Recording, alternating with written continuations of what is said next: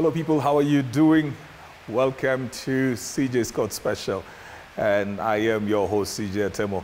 It's always a delight and a pleasure to have you tuned in, and you know, as usual, I would say that you need to subscribe to my YouTube channel as well. Follow on every social media platform. It's CJ Atemo everywhere, on Twitter, Instagram, and on YouTube as well, Facebook too. We bring you conversations that you want to listen to. We talk to the kind of people that you would want to hear. And we go all the way, we go out of our way to just get those stories coming to you. And remember, you can always comment, ask questions, and just engage with us even right now. Today, I am so privileged to have a friend of mine, because we came all the way into Laikipia County and we are at the Nanyuki Sports Club, and I'm so privileged to have a friend of mine. She is the women's rep for Laikipia County. She is not anybody that I would even take the honors of doing the introduction for, because she is somebody that I want to say we all know. It's an assumption, but I will make that assumption that we all know her. The Honorable Cate Waruguru. How are you doing? Pleasure meeting you, CJ Atemo. Good afternoon. Good afternoon. Good to see you. Thank you for making time.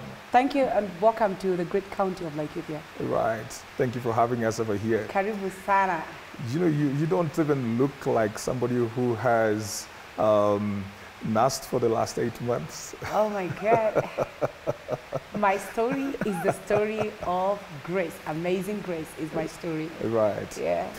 Now, one of the things that people have been talking about of late is leadership, as with regard to where we are going in the next 2 to 3 years.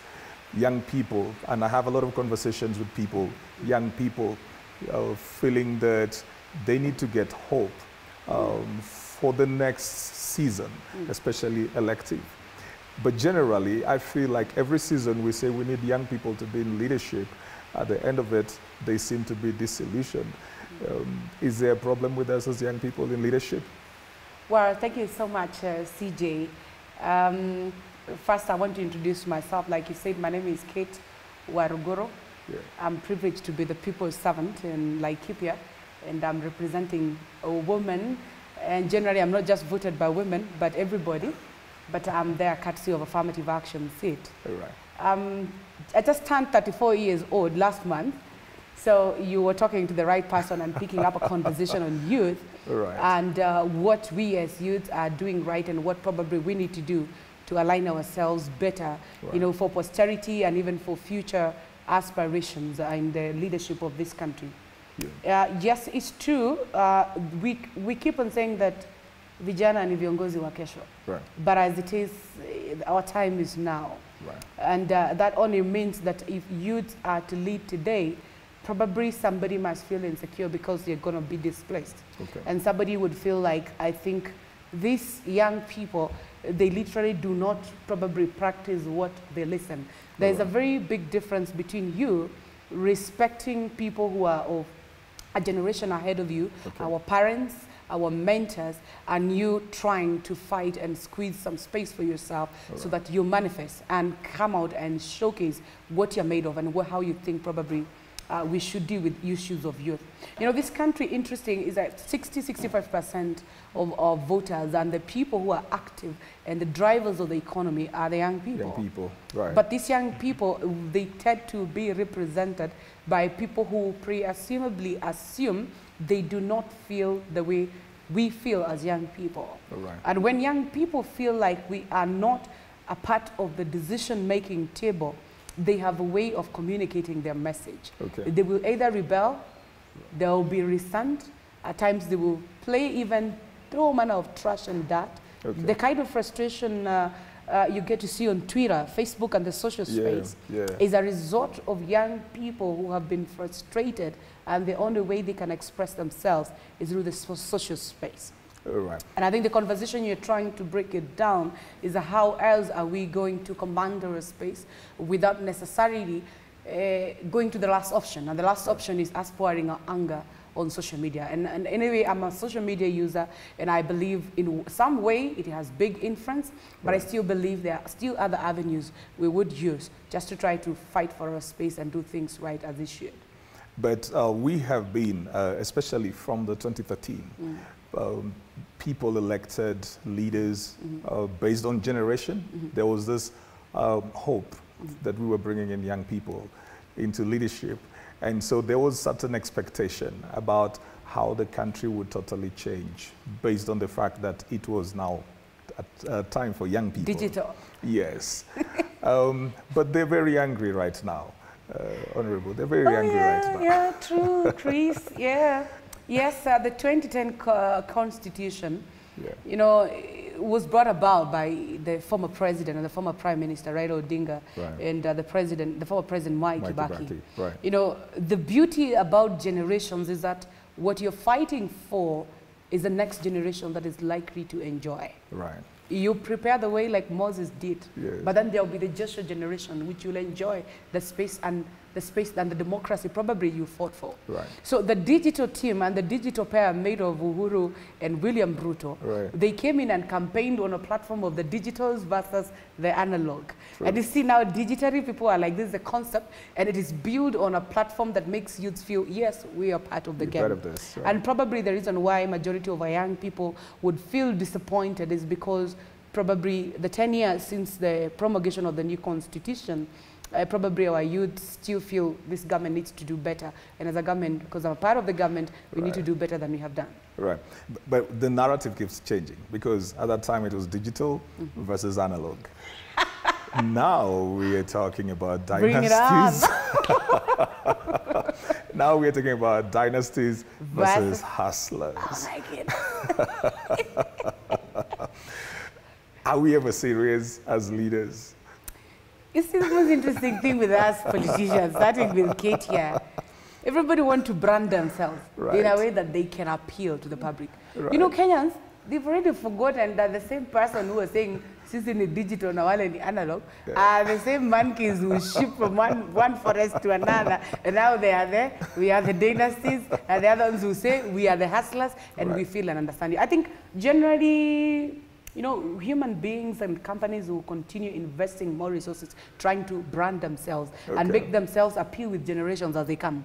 But you see, what doesn't change probably is the mentality, is the attitude, and is us keeping our words and our promises, like you have said. For example, the president really, his first time, he really tried as much as he could to see that he gives youth a platform to engage into technical training and essentially prepare them for the market. And that's how the NYS came about. You know what happened. But I'm happy NYS somehow is back. We have Kazi Mtaani now. You know, Mara, people have been paid, have not been paid. I don't know what. I just think ideally, and how I feel for young people, and me being one of them, is that somehow we are not given, we are not the drivers of youth agenda. There are people and other generations, and the big boys up there who want to drive the narrative and the agenda for the youth. So we look like we are now the people now to come and just make it shine, just be there, feel nice, look nice, say young people are being helped. I can't wait to see us get a whole cabinet secretary, a young person who will lead the docket for youth. And youth do not necessarily need to be mixed up with other dockets. Like, for example, we have the cabinet secretary on matters to do with gender and social welfare. Why do we honestly, I mean, we can't get one of our own. I mean, just a young person driving and pushing even for the budget and looking for solutions and policies that articulate, you know, in a very comprehensive way, the issues that our young people are facing. But I would say there is always, you know, somebody paid the price for me to be where I am. You know, if it is the old constitution, I would have waited for me to attain the age of 35 for me to qualify to become a member of parliament. And that is how now my generation has made it in the National Assembly, in the Senate, and even we have a governor who is a young governor, the governor for Nande, Governor Sang. So somebody fought for the space so that from the age of 18, if you want to be an MCA, you want to be a mayor, you can just go for it. So the biggest question I would ask myself, what am I doing currently to see that younger generation and my brothers and sisters who are coming after me, they will not necessarily need to face the terrain that I'm facing, and I'll make life easier for them. But I'll stick on that generation, I think, a little bit, because the former president, Mwai Kibaki, wasn't young by all means. But there was a feeling like he actually started the economy and the young people were enjoying the benefits of the same. Does it always have to be a young person who is driving the agenda for the young people, or does it just have to be somebody who understands where the young people are? You see, this is I'll take Mwai Kibaki as a statesmanship, and I'll get down to the 2010 Constitution as a crafter of the nation and a crafter of the big dream from the 2030 vision, you know, to exactly the presidential system and system of governance that we have currently in the country. I keep saying that. It makes no difference, you being young and old, being a woman or a female. What really matters is that you understand and you feel for young people and understand their issues. I want to bring in a very important point because these are things I face every day when I walk into people's offices. You know, they look at you typically like, sasa huyu anajua nini?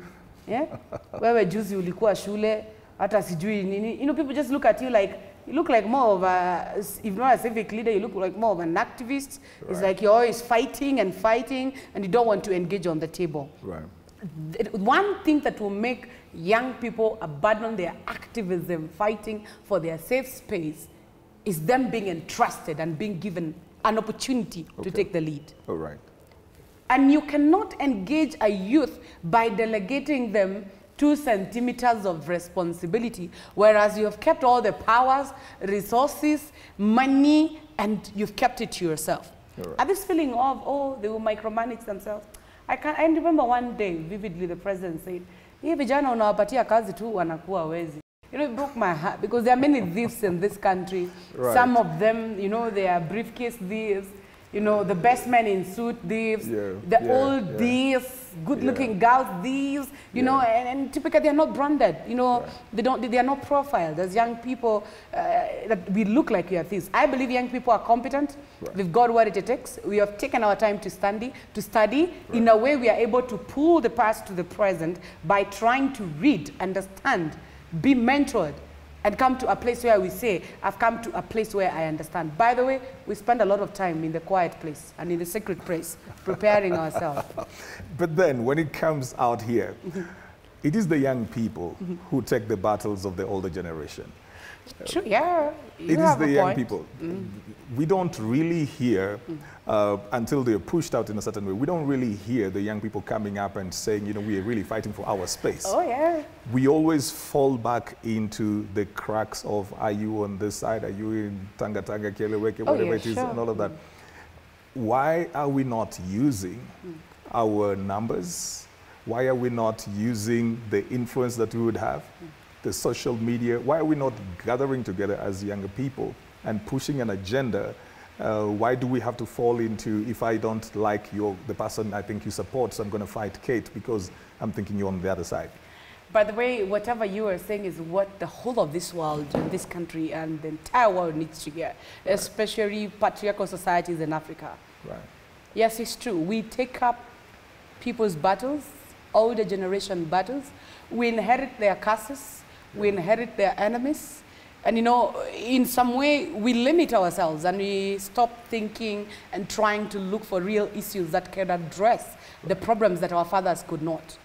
And I think what we need is a quickening and an awakening call, like you put it across, so that we start now understanding, yes, the world believes in us. It is we who are the problem. It is we who do not believe in ourselves and fight for our space and manifest to the world that, yes, we carry the cure of the past ailing issues that you're dealing with. Just to mention something about the political affiliations currently in the country, because I know in every place, ikuwe ni veve base, ikuwe ni kwa club, ikuwe ni kwa church, ikuwe ni kwa mosque, yani this country is this political. I don't want to down there some bedrooms, people just meet and they are watching news and they differ on point. Who do you support? Who is your friend, you know? We've even stopped being fans of soccer now and other, you know, games. We're busy now politicking to a point even our children, they are able to understand fulani alifukuzwa kazi juu ya hii na ile nyingine. I think it's not right. And it's just that the society and the way our constitution is designed in a way that political parties belong to people, and people who own these big political parties, which will give you a higher chance to be voted in, somehow you have got to pull some, some financial muscle. And for one reason, political parties, I tend to think, is one way that in one way would dim our candles and dim our ability to just unite and bond and come together and fight for our space. I think because I don't like really lamenting and complaining too much, there is the provision in the Constitution that would allow you to become an independent candidate. You can vie. We have an independent governor in Laikipia, and independent members of parliament, senators.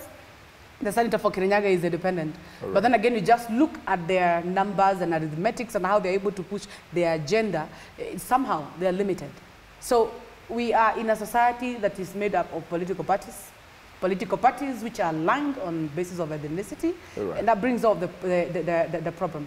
I think that's why, personally, I said, I'm a Christian, I love God, and we preach the same Bible. I don't want to be based in a call that and a burden God has placed on the shoulders of the president and the former prime minister to heal this country and address the issue and the root cause of ethnicity in the country. I cannot be left aside complaining and murmuring. You know what? This country, it needs Samaria type of generation. People who find a man who is dead sickling on the road, left to die by his own brothers and sisters. And the Samaria generation will come and pick up that man and take that man to the hospital. So that we move away from, I belong, I'm a Hebrew, I belong, I'm an Israel, I belong, I'm a Christian, I belong, I'm a Kikuyu, I belong, I'm a Luo, and this is us. To a point where we say, it's not about us, it's about serving humanity and serving God. The South African system is a bit different in the sense that people vote parties and not individuals. Do you think that would change the dynamics for us if we went the direction of voting the party so that people can actually say, okay, we're voting this party because these are the policies that this party upholds? Of course, there'll always be this element of ethnicity and something depending. It's working for South Africa, but it has not limited South Africa from suffering problems with the xenophobia. And the racism is still there in a way. It's just that it's not really announced, like it's not, it's not published in a way that people would really pick it up as a big problem. But the problem is there. I would agree. Once the president sent Raphael Tuju, who happens to be a cabinet secretary and is the SG in Jubilee Party, to go and benchmark in South Africa, on the establishment of major political parties. And interesting is that the president then at a Jubilee Party, his vision and dream was to make Jubilee Party a party which will transit from one generation to the other. Unfortunately, in this country, we have a very bad element that really make people. You cannot work for 5 years without differing. That is why you see we're in Jubilee House today. William Ruto cannot see eye with the president. The president cannot see eye with the deputy president. And then there is Tinga now. Tinga and William, they have their issues. And in one way or the other, they affect the formations of these political parties. And even 2022, there will be a new movement. You wait. I think moving forward, what do we say? And what is the word of hope to our people? That we need to allow ourselves to think beyond our political parties. We need to probably, even in the amendment which is coming, or the constitutional reforms that are coming, we need to just take away the space of political parties. So we don't have briefcase political parties which are formed today, tomorrow, and and you give a chance for political parties for them to be in a position to field a presidential candidate. There must be political parties which has been in place since inception for probably a period of 5 years. So that we don't have briefcase parties and people just fighting and then they gather in a certain cocoon to try to bring up a president. I think the presidency is too serious of a business that it should not be determined the last minute. Public participation should be allowed before people exercise their democratic right to go and vote at the ballot box. They should be given an opportunity to just get time to know these parties, to know their leaders. You check them on political parties. Today, David Moraes, who is the vice chair of Jubilee, is on interim capacity. He speaks the way he speaks and addresses the nation the way he does as an acting political party vice chair. So you see what I tell you, the level of mistrust in those parties, people will never be confirmed. It's as you wake up, you are interim, where sukuma hii mwendo tufike, alafu tutakuconfirm tukiendanga huko mbele. So I just think there's more things we really need to change. But I'll tell you, politics, they affect the economy, yes, they socially, politically. You know, this is life. Right. And I really feel for the public and our voters, because at times we play bad politics, like the COVID money, you know, billions, you hearing billions of money has been, you know, misappropriated. True. You know, somebody, unanunua mask kwa barabara ya 50 shillings ya so. Alafu nasikia mjinga ingine alisupply mask na 2,000 shillings kwa Kenya. Unashangaa tunaishi dunia moja hapa kunaendanga aje huko. You know? So you see, and now these conversations, they are built up to the big boys, the big girls. They'll continue growing bigger and fatter, and their bank accounts continue bring palm, and the poor man will continue being poor. Why? Because of the way we relate the constitution and the politics of the day. And you know, even as you talk about that, we're about to wind up, but as you talk about that, do we empower these people to do that? Because eventually, if somebody has the money, they just need to come back and give a handout, and then we will feel like this person is connected to us. And we will vote the politicians who will give the handouts, not necessarily because they'll change our lives. So again, we go back into the cycle of, but this man or this woman has to get money from somewhere to be giving the handouts. So aren't we the reason why we are in the state that we are in, even though we cry about it? I don't blame the public. Okay. Sasa how do we come and give you power, you kwa ballot? Alafu unakuja kutuambia hapa ati hauna do. Kasa mimi niko Laikipia. How do I come meet my women and they're telling mama shamba yetu imeibiwa, and then I tell them kwaherini Mungu awabariki. I don't even buy them lunch or their fare back home. It will be unfair. So I think you just take it back to the issue of give and take society, where I scratch my back, I scratch yours. To some way, I don't take it as a bribe. It's facilitation. It's inhuman if I walk to your house and you don't even serve me a glass of water or a cup of tea. So it's same with these people who come, you know, we are Africans, it's a kind gesture to just tell them, I mean, thank you for coming, God bless you. But besides that, does it mean if you do not have money, people will not vote for you? The people of Laikipia voted for me. I was a poor girl. I was just a nominated MCA, a woman with a big dream. And I went to the public, told them, look, I'm the youngest of all these women, but something within me just tells me I've got what it takes. So I believe it's the way you package yourself, and then the grace. Because we said, mine is a story of amazing grace. Of grace. So what are we expecting from you in the next 2 years? What are you going for? My card is hid somewhere. So let's catch up next season. I'm going to give you a show, and I'll tell you exactly what I want. But I'm going to be here in Laikipia. I'm going nowhere. Let nobody limit me. I am above those stereotyping, people telling you, you can't be a governor, you can't be what.